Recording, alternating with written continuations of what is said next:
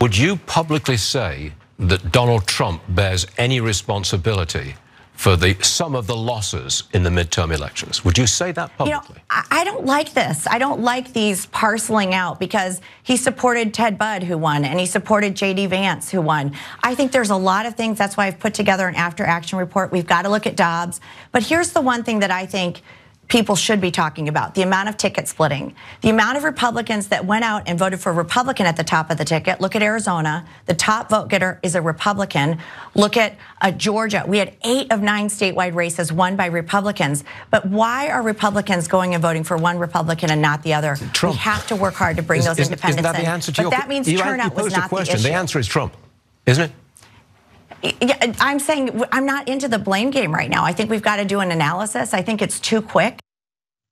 RNC Chair Ronna McDaniel is not in the blame game. She doesn't want to blame Donald Trump for those disappointing midterm elections. But apparently Stuart Varney's like, bro, it's Trump. There's a reason why she's dancing around this whole thing, is because she has a few challengers for her position, because they're not happy with the situation either. One of those challengers is a clown, but she's still afraid of his potential power shift. Let's watch that. Who's that guy? This week we spoke to Harmeet Dillon, who's about to run against you for the job of being RNC chair. Watch this, please. I think a lot of the ways that we get people elected are outdated. We've been insisting on same-day voting in many states where other opportunities are available, and as a result, Democrats are banking their votes for terrible candidates. Even though we have good turnout on election day, we still lose. This level of failure is not acceptable to any Republican I hear from outside the members of the RNC. We really need new leadership. Ronna, what's your response to that? We really need new leadership. So there's a lot of people outside the RNC that don't understand what we do.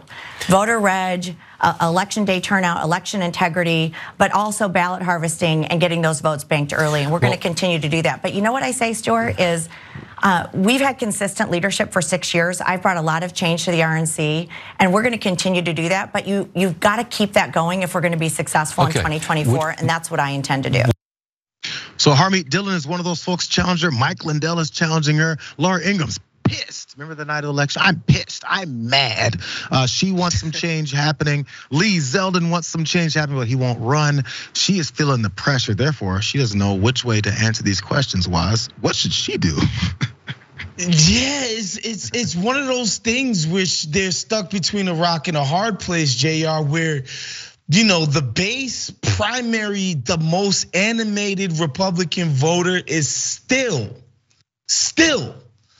hugely into Trump. However, when you want to go statewide, national, in a general, some of those swing independent, whatever voters, they're not so crazy about this dude anymore. And so, you know, in these more purple or swing or whatever toss-up states, or what have you, in places like Georgia, where Kemp just destroys the competition, right? Stacey Abrams got walloped.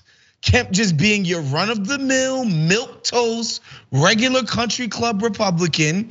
He vastly outperforms Herschel Walker, who's, bro, barely knew what job he was going for, it seems, right? And so what do you do when you're dealing with those two dichotomies? I do not envy this woman, JR.